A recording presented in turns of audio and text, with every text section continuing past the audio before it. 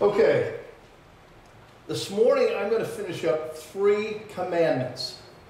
Sit tight, it's not going to be that bad. Those of you who have been following along, we've gone through every commandment. But this morning I want to read to you from the 3 final commandments that we have. And there's a similarity to them. And that's why last week we did 2 that were very similar in how we can kill somebody. Now these are about wanting. Okay? So in the Deuteronomy reading it goes, "Thou shalt not commit adultery. You shall not steal. And you shall not covet your neighbor's wife, and you shall not desire your neighbor's house, his field, his manservant, his female servant, his ox, his donkey, anything that is your neighbor's." The Exodus reading says it this way: "Thou shalt not commit adultery, thou shalt not steal." Those are both the same. But here the word usage gets a little different. "You shall not covet your neighbor's house, nor shall you covet your neighbor's wife." His male servant, his female servant, his ox, his donkey, and anything that is in your neighbor's. There's a little bit of verb change there, but it's really basically, in essence, the same commandments. The writing is the same. This is what the Book of Common Prayer says. If you go into before the service here, into the Decalogue, it says, "Thou shalt not commit adultery, thou shalt not steal, and thou shalt not covet." Which really, in essence, is what we're talking about here. Wanting, right? We want something that's not ours. You know, we think that the grass is greener, but Irma Bombeck said the grass is only greener over the septic tank. And that's the reality of it. It states it so plainly in the Book of Common Prayer that we don't even pay it any heed. But I think what the Book of Common Prayer is saying is you don't even need to worry about specifically lining out, well, you can covet everything but his Mercedes-Benz. It just says, don't covet anything that the Lord has not given you.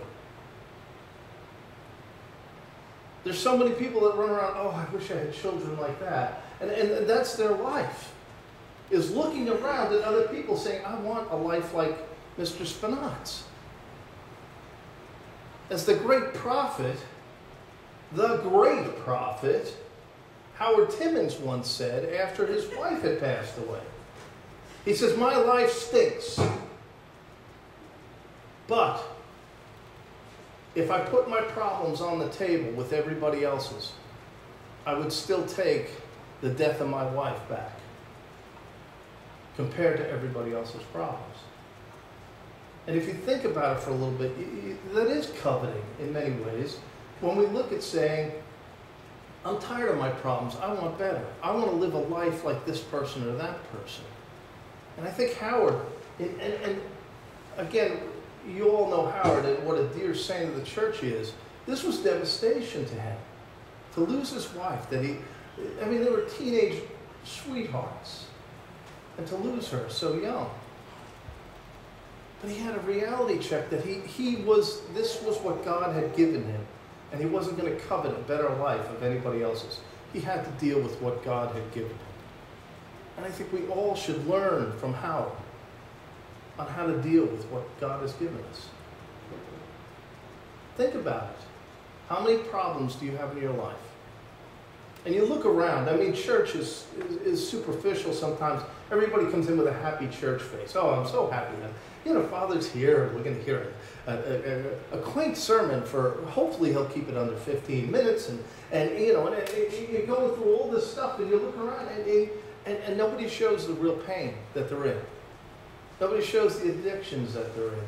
Nobody shows the problems that their families impose upon them. We put on a happy church face. But the reality is when we go home, we just open up the closet like, ah. And that's where the psalm comes in. My help is in the Lord. So we need to stop looking around thinking that we can find a better life than what we got. Our son Will is enthralled with the idea of owning a Porsche. He has no job. Dad doesn't make, you all know how much I don't make, so, I'm not seeing this coming into the future anytime soon unless there's a windfall of some, distant relative that I'd forgotten completely about. And we were talking about this yesterday as we were driving up to see my father-in-law. And he said, well, I really love this car. And I said, well, that's cool, but the idea is that if you're going to love that car, you better have enough for the maintenance on it.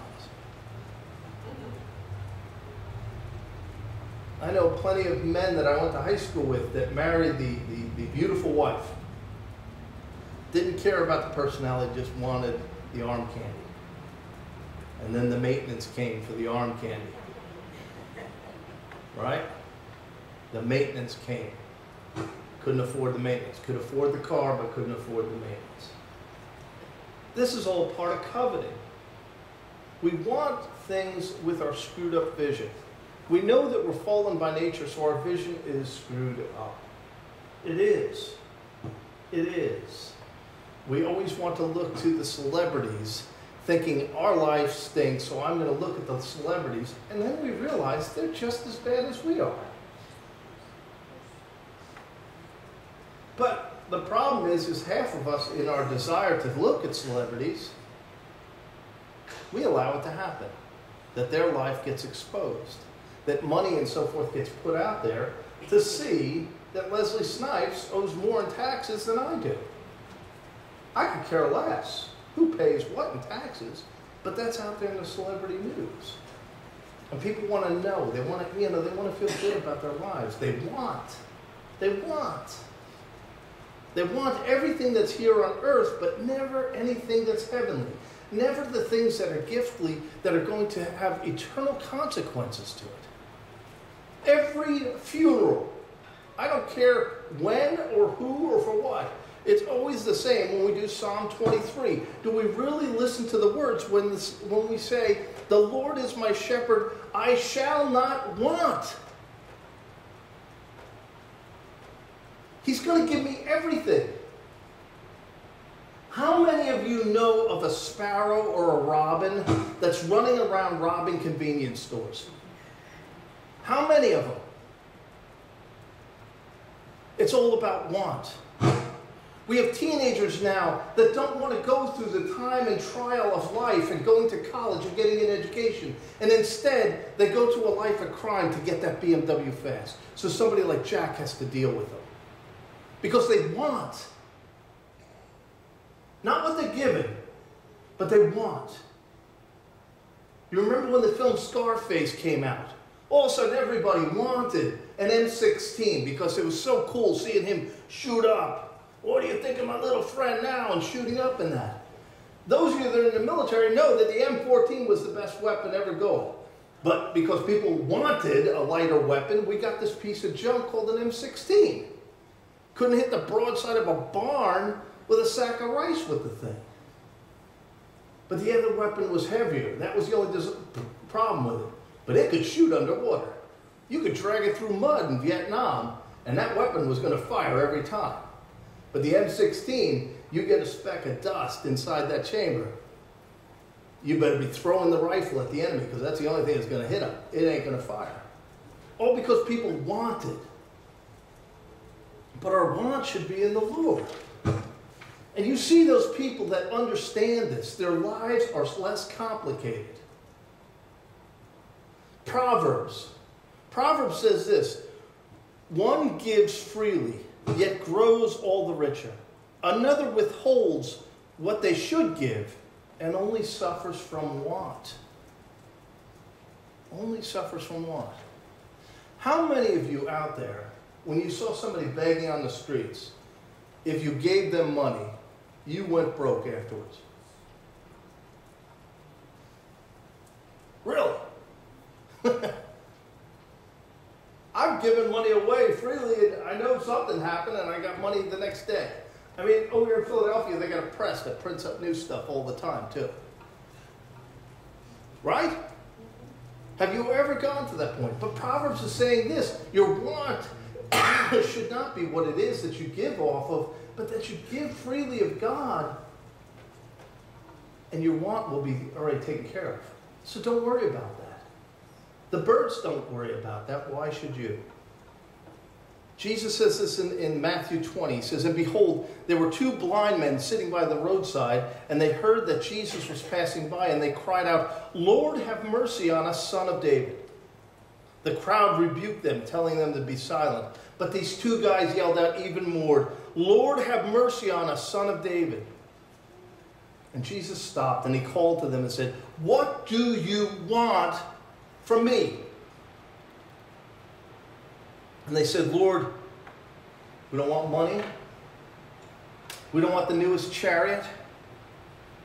We just want our eyes opened so that we can see." And Jesus took pity on them. He touched their eyes, and immediately they received their sight and followed him.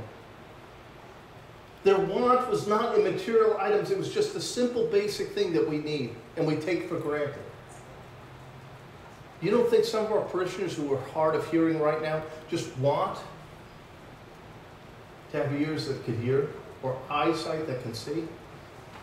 I know one of our parishioners that sits in a room all day with no eyesight, and it's the worst thing to see how lonely she is. Sometimes our want gets in our way. And we always screw up. What we want always screws us up. Look at the trial of Jesus Christ. Simple one. We all read it every time on Good Friday. Our want, when Pilate says, "Who shall I give to you?" Did they want the Lord Jesus Christ back? No. What did we want? A robber, a murderer. We wanted Barabbas instead of the King of Kings and Lord of Lords, the man who had healed the blind. We wanted somebody that stole more of want. So I want you to start, as I get ready to leave here, and to think about how ministry needs to be done by you, the people here in the church. I want you to listen to what St. Paul says in 1 Corinthians 11. When he says, "Now I commend to you because you remembered me in everything and maintained traditions even as I delivered them to you." This is me talking to you then.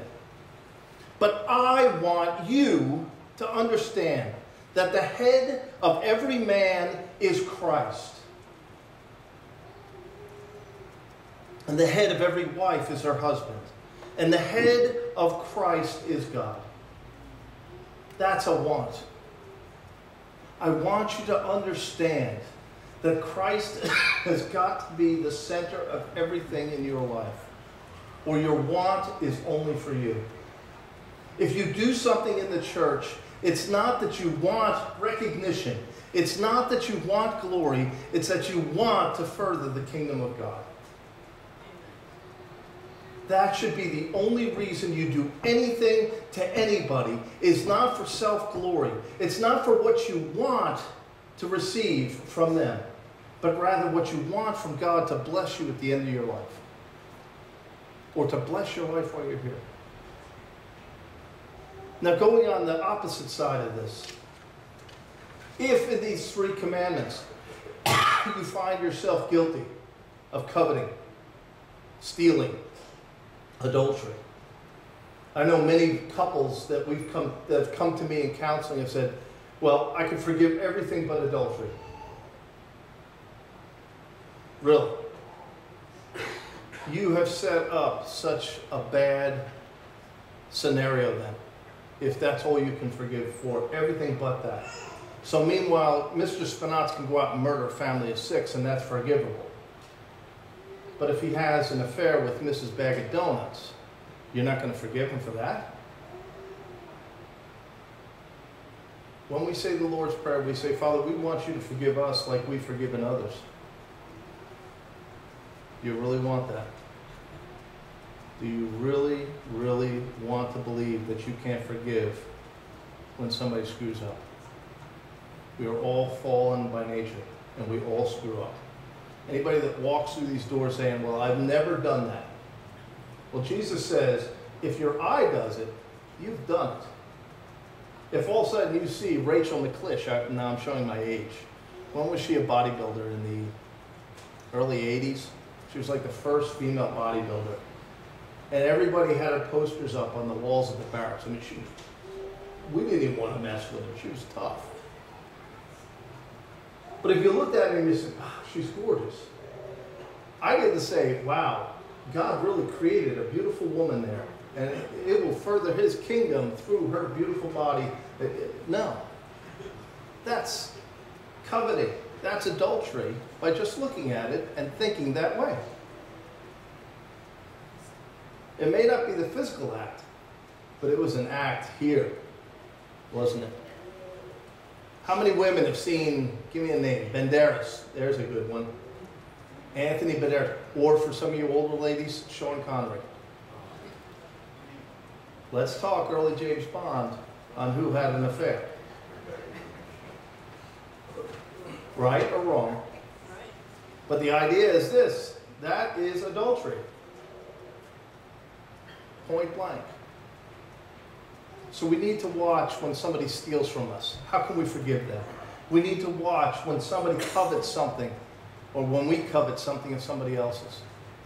And we need to repent of that and move on. Don't sit there and dwell on it every single day. The Lord's forgiven you if you have truly come to him and repented. The Lord has forgiven you. Now it's all in your head. Move on. Don't get yourself wrapped up in the axles. But if you find yourself in a position where coveting, adultery, or stealing are tempting you, then you need to change your ways. You need to get yourself out of that temptation way so that it won't happen again. If you're the receiver, if stuff has been stolen from you, or stuff has been coveted of yours, or you've been cheated on by a spouse or a loved one, then you need to learn how to forgive as Jesus forgave. And you're going to make your relationship that much stronger. My wife puts every Sunday, or every day, she puts something from Love Dare on Facebook, those of you that have us on Facebook. And every one of them in there goes to that same crux, that same valley, that yeah, it's tough to be married. There are things in relationships we do wrong, but we need to forgive each other for when we screw up. So I just pray that you'll learn this Christ-like forgiving, so that God doesn't hold it against you saying, well, I'll never forgive you for anything but this. No.